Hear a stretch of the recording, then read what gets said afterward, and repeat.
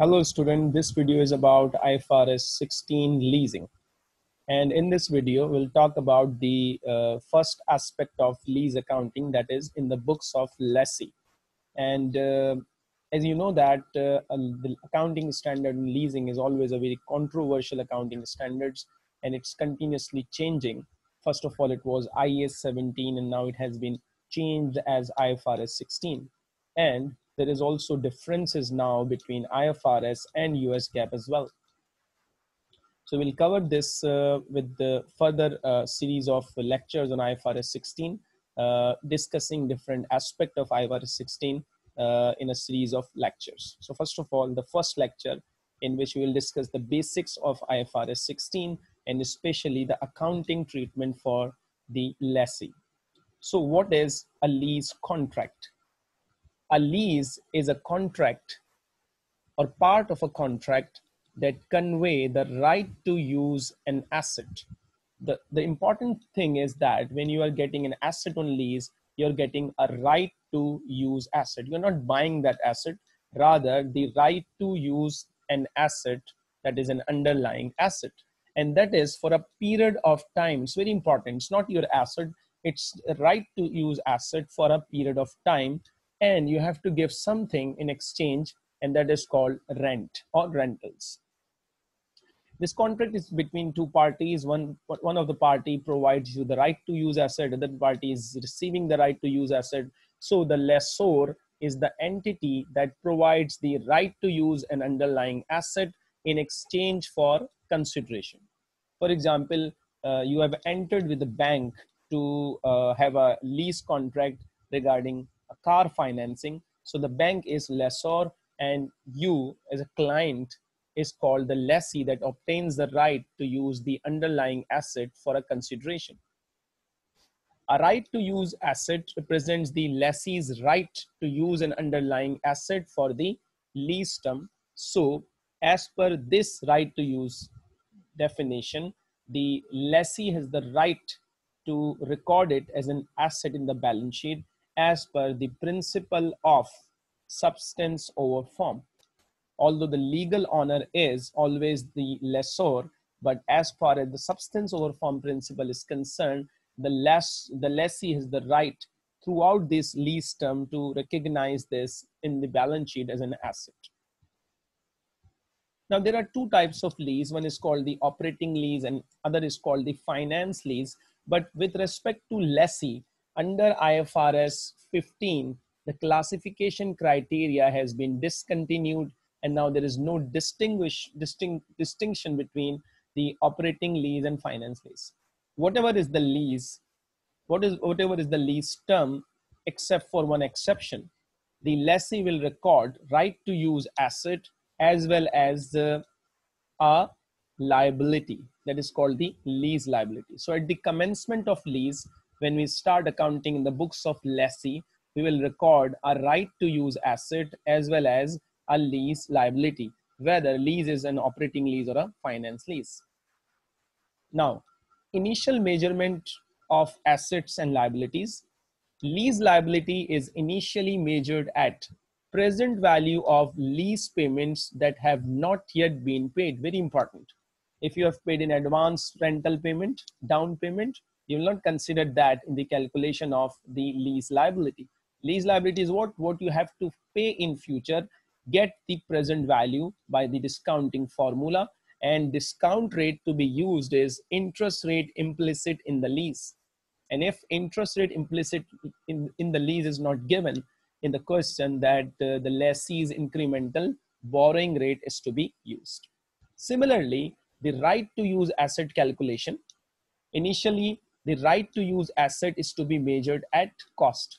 And normally under IAS 16, IAS 38, we will use the asset at initial measurement at cost. So this is the similar criteria. And how you can identify cost? Cost comprises of an amount of initial measurement of liability that we have just discussed, what you have to pay present value of future cash flows, plus lease payment made at or before the commencement of lease. Any down payment, any advance payment, you have to add this, plus any initial indirect cost incurred by the lessee, any incidental cost, plus estimated cost of removing or dismantling that asset. If IS 37 allows you and meets the definition of provision, then you can add this present value of removing and dismantling cost into the uh, assets value, right to use value. What is lease term? Lease term is the length of time lessee has the right to use asset, and it's normally less than the life of the asset. Now in the example, we'll identify the right to use asset and lease liability. For example, the commencement of a lease is 1st January 2014. Lease term is 5 years. Per annum rental 75,000, paid in advance on 1st January each year, not at year end. First payment has just been paid.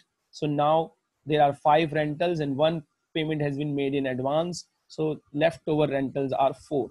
Useful life of asset is 6 years, and lease arrangement fee paid by lessee is 15,000. This is initial direct cost. Interest rate implicit in the lease is 8%, and you have to discuss the initial accounting at 1st January 2014. So first of all, lease obligation or lease liability. So what is lease liability?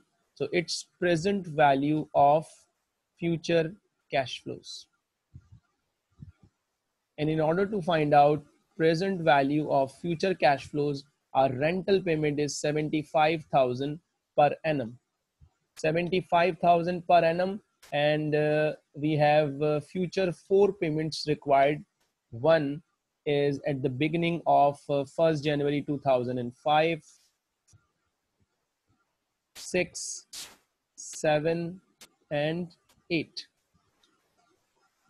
So the 4 payment criterias, so you have to need a discount rate.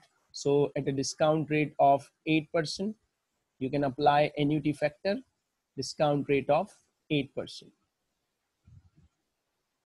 So the 4-year annuity factor at 8% is 3.312. So PV is cash flows 75,000 per annum multiplied by annuity factor, and this will give you a value of 2,48,400. This is the value of lease liability. Now, the right to use asset. So as per the valuation, right to use asset, first of all, the initial liability value, present value of future cash flows, that is 248,400. And then the additional amount you have to calculate is what we have to calculate. We have to add in value, that is 75,000 initial payment plus 1,500. So 75,000 is the rent advance, 75,000, and initial direct cost, and that is 1,500. So the assets value is 324,900, 324,900. Now what would the journal entry? And that is right to use asset debit,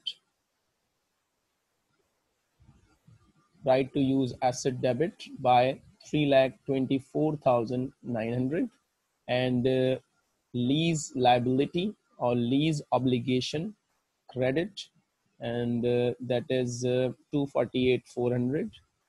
So the payment that has been made is bank credit by 75,000 and 1,500, 76,500. So this is the outflow, and this is the initial accounting criteria.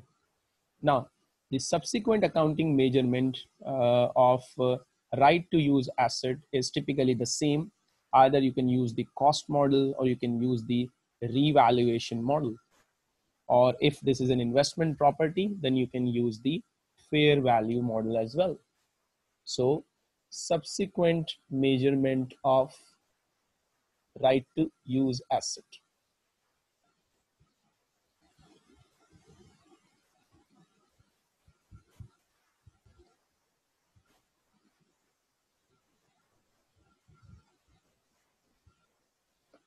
So either you can use cost model under IAS 16, or you can use revaluation model under IAS 16, or if it is an investment property, then in case of investment property, you can use fair value model or cost model.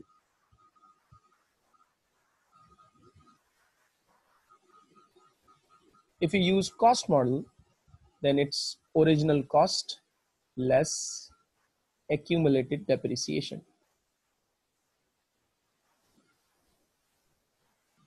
For calculation of depreciation, always remember that you have to compare lease term with useful life and consider lower of lease term